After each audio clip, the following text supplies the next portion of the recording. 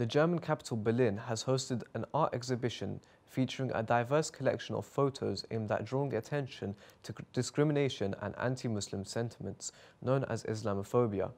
The exhibition, organized by the Islamic Federation in Berlin, was inaugurated on Friday in front of the Maulana Mosque in the Kreuzberg area, marking the International Day for Combating Islamophobia on March 15th.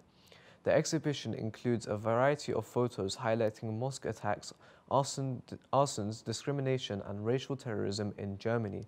This exhibition comes amid increasing cases of discrimination against Muslims worldwide, reflecting the ongoing commitment of the global community to combat all forms of bigotry, hatred and racism.